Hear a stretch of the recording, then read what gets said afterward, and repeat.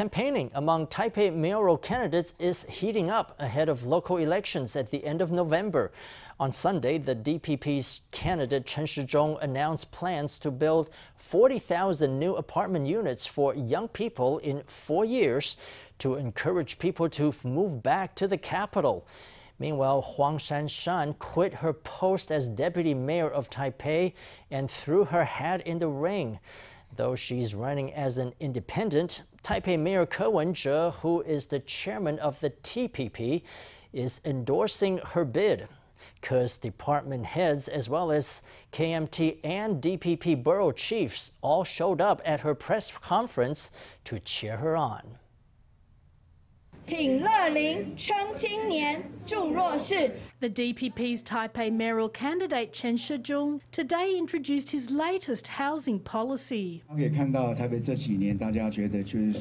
Everyone feels puzzled, as you can see, over the past several years. Taipei has been losing residents. It's gone from 2.7 million to 2.46 million. The goal of my housing policy is to encourage young people to come back. Housing costs should not be too expensive. Young people should be able to pursue careers and have a good life. I promise that during my term, we will reach the international standard of having 6% of the city's housing made up of social housing, or 57,000 units of social housing. So we will build 40,000 apartment units in the next 4 years. Chen's housing policy aims to greatly dispel the capital's negative reputation as a town of renters that puts property ownership out of the reach of ordinary people, with policies to help older adults, young people and the disadvantaged.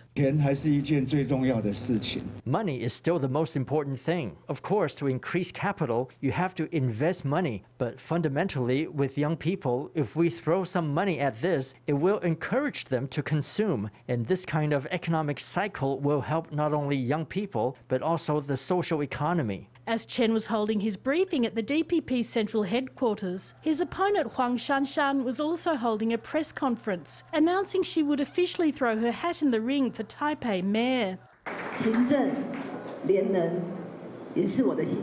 Diligence and integrity are my beliefs, and they are also new values of Taipei. They are actions we take every day to create a clean, transparent, fair, and just Taipei. This is my life's mission. There is nothing that is impossible. The event attracted over 500 supporters. Aside from TPP candidates, Ko also brought his top department heads, who all stood in a line.